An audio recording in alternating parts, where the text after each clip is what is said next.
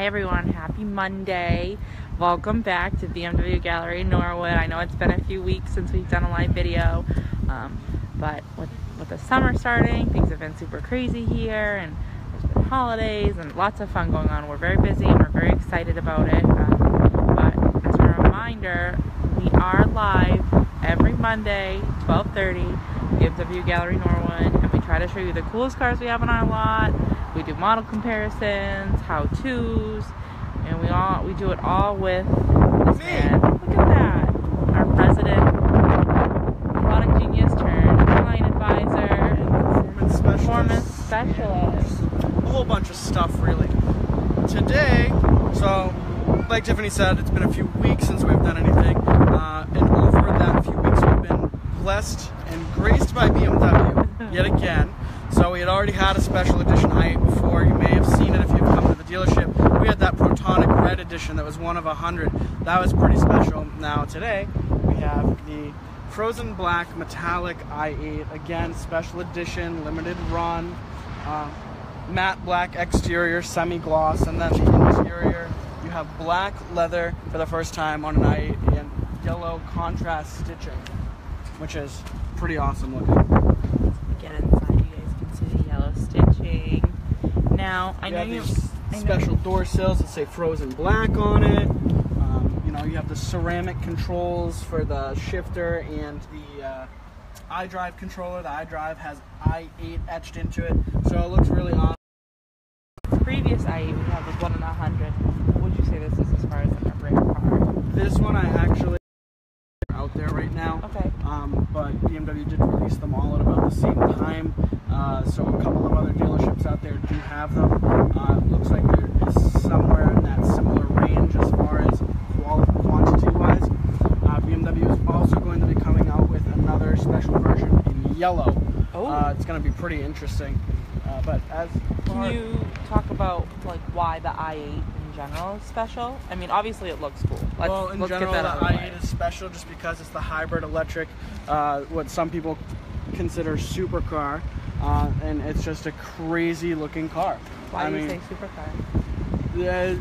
Because usually people classify a supercar as something completely obscene with horsepower and, you know, like Ferrari, McLaren, things like that.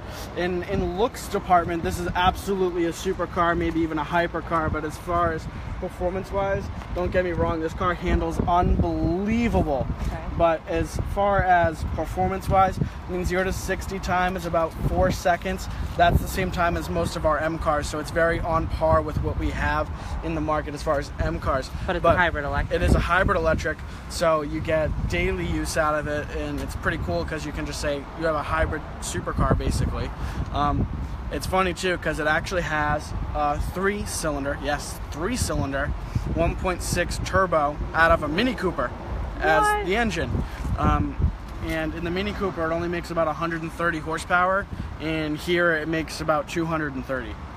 So, crazy. 230 horsepower, gasoline 3-cylinder, which you can't see ever, unless you're a BMW technician. And then it has 3 electric motors. And a back seat. Don't forget that. That's yes, huge. it does have a back seat.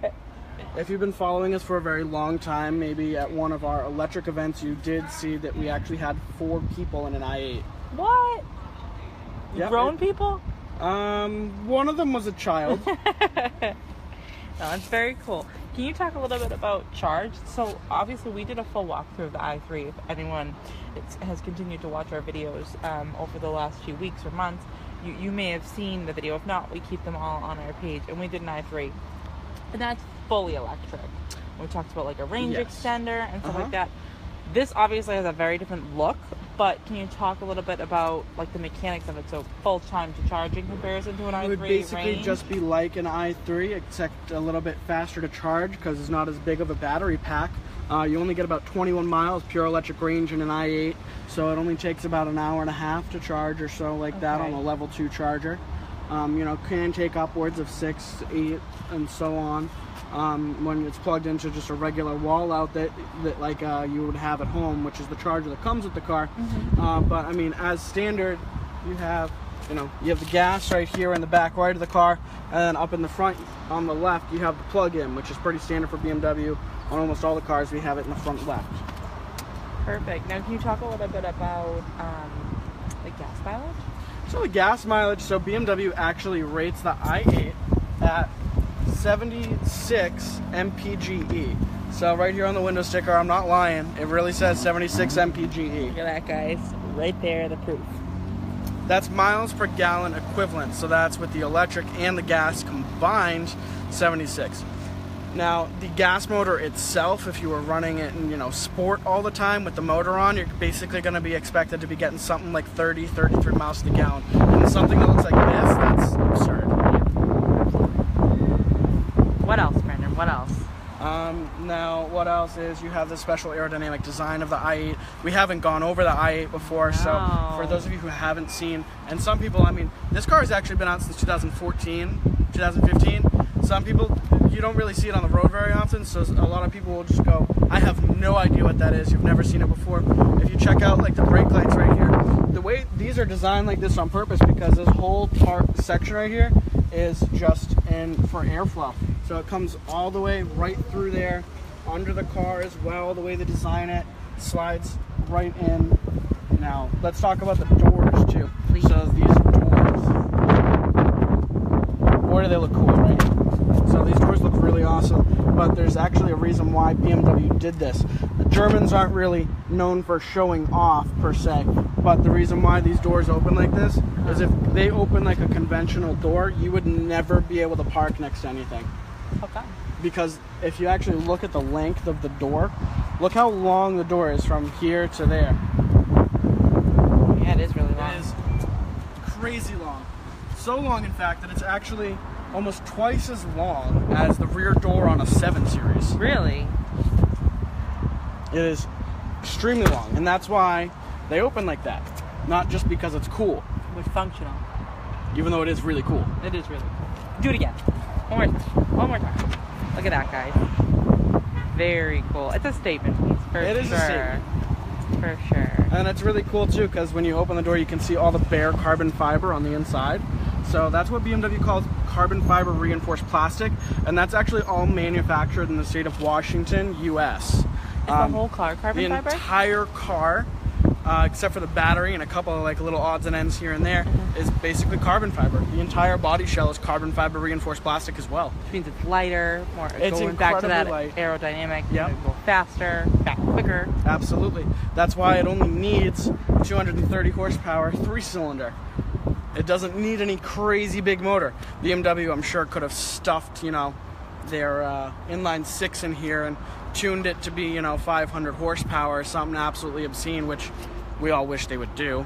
But, you know, the hybrid concept is really an awesome idea too, because BMW basically took their concept i8, their Vision electric basically, and made it almost identical to what the concept car looked like. What I think is coolest about the i8, I mean, for those of you who have never seen one, is that when you look at it, you don't necessarily think hybrid electric. You just think power. You think oh, absolutely, sport. Most people have no idea that this would be a plug-in hybrid. Right. Exactly. Exactly. Can you just open the trunk first?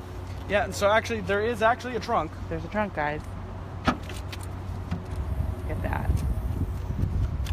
So it's not huge,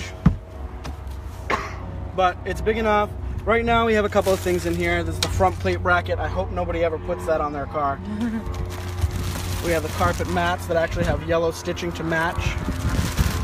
And then your charger. Charger, guys. So you do get some good room back there as well. Plus, most of you are never going to have anybody in the back seat of this car, True. so you'll probably just use it as storage. I know I would. Which I don't think that's necessarily the first thing you think of, like storage, when you think of, oh, I want to go out and drive my i8 today. Probably not. But, so this is one of the exciting cars that we have right now. We have a couple of M cars as well. If you want to come check this car out, you know where to come find us, BMW Gallery Norwood. This car is not available to test drive unless you are really interested in purchasing it, because like I said, it is a limited edition run, so we're not letting anyone drive it.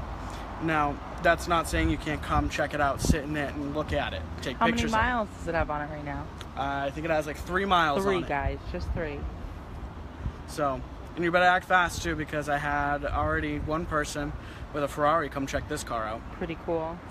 So, also in the future, BMW is gonna, like I said, have that yellow one, and then after that, they're gonna be making a convertible. Do you think we'll get a yellow one? I don't know if we'll get a yellow one. I hope we do.